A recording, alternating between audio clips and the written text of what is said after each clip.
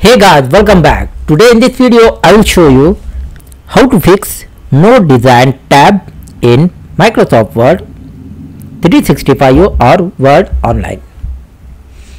So for this guys, first method, make sure that you are not using the Word in save mode.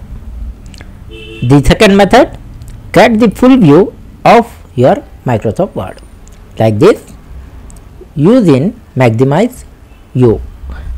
And the third method, enable the design tab under the customize ribbon.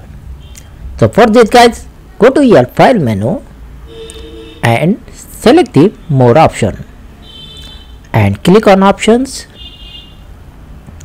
Now here select the customize ribbon and in the customize the ribbon, click here and select the main tabs. Scroll down and find here design option. You can see here design, check this option. After this, click on OK and restart your device. The fourth method, select the print layout. Go to view menu and select this print layout. After this, you can try. The fifth method, repair your Word file.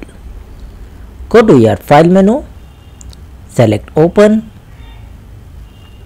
select the browse, find and choose your file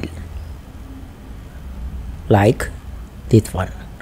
Select the file, click on this arrow mark in the open button and select the open and repair.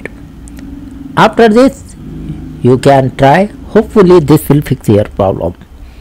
The sixth and final method, repair your Microsoft Word.